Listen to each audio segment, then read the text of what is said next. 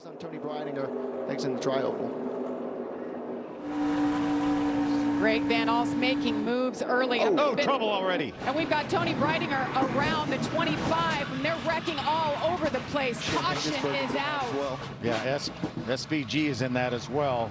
Shane Van Gisbergen had to run this race to be able to race in the Xfinity race, so this will be interesting. Let's see if she gets squeezed. So I think the 02 got a push there and wiggled down the racetrack, and then they just kind of squeezed and touched on corner entry to 1.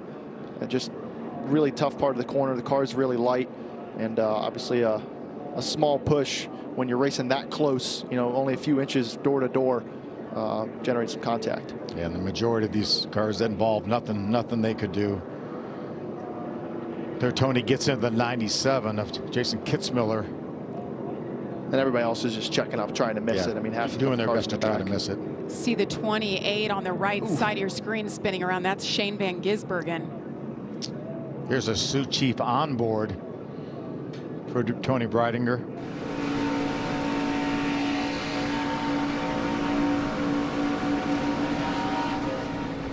Yeah, so when that push got delivered to the 55, I mean, Tony, you can see by the lines on the racetrack, she was holding her car dead straight. Just got a push.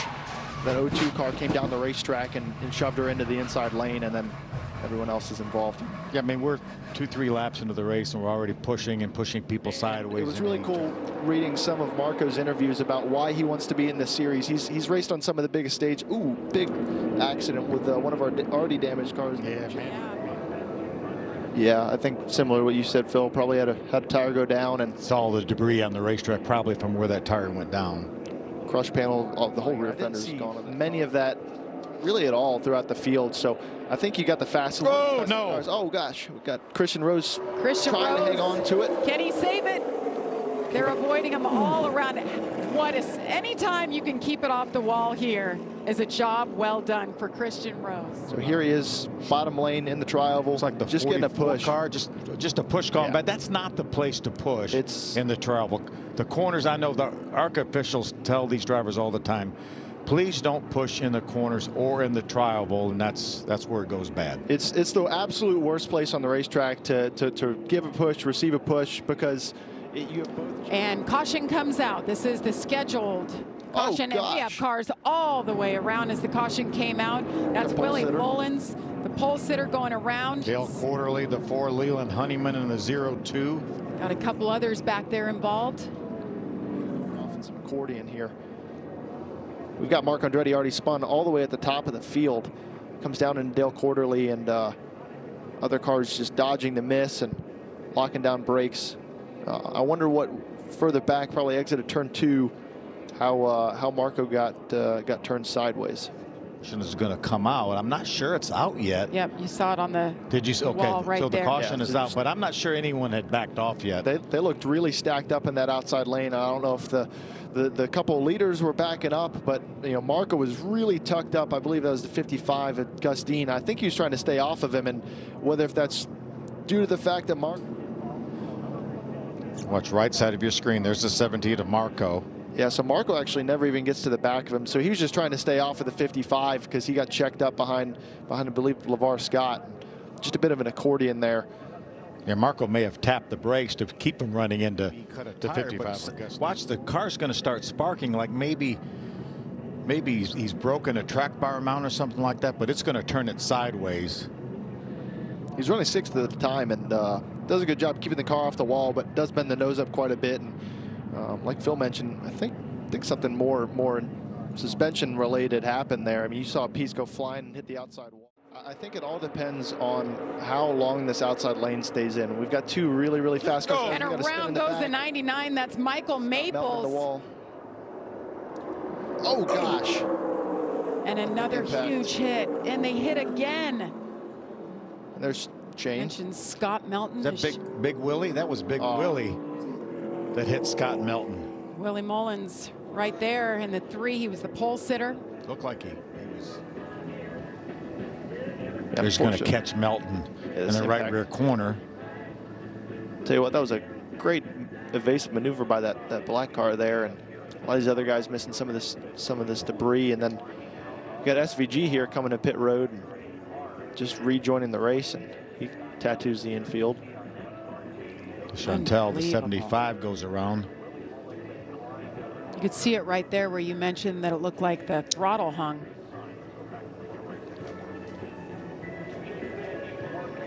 Hoping that Willie is okay.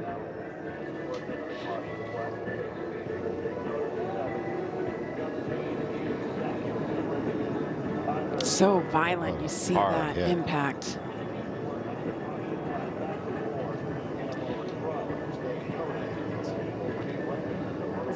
So impressive for this young man. We've got a car on fire. There it is, Marco Andretti. He's had that damage, had a couple issues earlier, and the caution is out for the 8th time with about 3.5 laps to go in this race. So whether that's just from damage from before, started smoking on corner entry there, turn 1, right front tire flat into the wall, probably cuts an oil line or something, caused that fire. He was running up in the top 10. When we talked before about him running just outside the top 10, it was not out of the question, but it's going to be as well. Jake's going to have a run. Now it seizes up a little bit. Little side draft on Andres Perez. It's going to depend on which lane gets the bigger push. Oh, no. Jake Finch goes around and dominated this race, wrecking all over the place at the front of the field. That will end this race. Andres Perez, huge hit on top of another. Let's see what happened here on the final lap. Just a lot of pushes, and there was a lot of momentum coming back to that 3rd row, and that outside lane started it, and yeah, just a lot of pushing and shoving. Yeah, I think Andy J was in the back of Jake, and I think Andy J had Lewis in the back of him as well, and they all just. It was almost simultaneous. The inside and the outside got to the 2nd row at the same time and just kind of fishtailed each other into both lanes. Watch Perez in that 2 car up against the outside wall. He's actually climbing over another car here, and he like stays mounted on top of the 73 Andy car. J's car. Is that Armani Williams? It is. It is. The 13. What an impact for Jake Finch. Led 66 laps tonight, only to go straight into the wall on the final lap. Here's another look. Yeah, Jake's just going down the straightaway, and they start pushing and shoving there, and should be good onboard view here from Perez coming up, as he's obviously the car that's. He's on top of Andy Jankowiak's car. This could be a wild ride.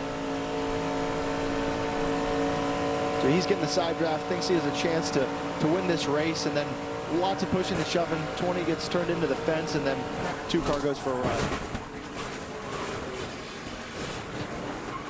Oh my goodness. Amazing pictures.